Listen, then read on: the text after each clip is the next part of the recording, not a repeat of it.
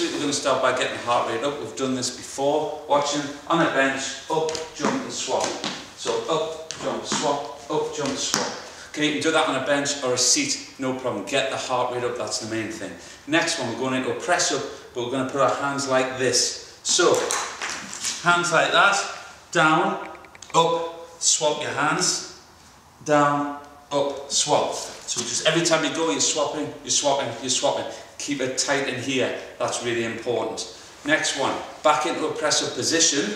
Okay, then we're going to do the knee thrust, which we have done before. So from here, knee up, at the front, off the floor, swap, swap, swap, swap. Big movements, big range of movements, big speed, heart rate, remember, really got to work on it. From there, we're going to go up onto the shoulders, this movement here, with or without dumbbells, it's up to you.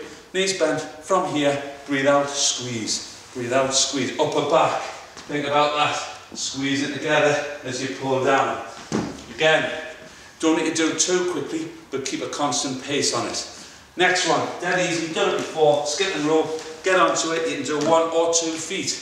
Okay, 2 feet there, or you can do 1 foot, it's up to you. Again, jumping the heart rate. Hard all these to incorporate heart rate and conditioning exercise at the same time. Next one, upper back, so we're trying to work into this area here. From there you can do it leaning forward, like so. Lean forward from there, back stays straight, bend the knees, you're lifting your arms out to the side. So squeezing into the upper back from there. You can do that no problem with no weight, or you can put a resistance on it. After that, we're going on to a stabilising exercise. An arabesque, which probably a lot of people have done at school, we're going to come in tight. We're going to then lift from there, forward. Right, that wasn't very good, we'll do it again. So from there, lifting, lift the leg up and down. Once again, from there, up, higher, that's better, control, there and down.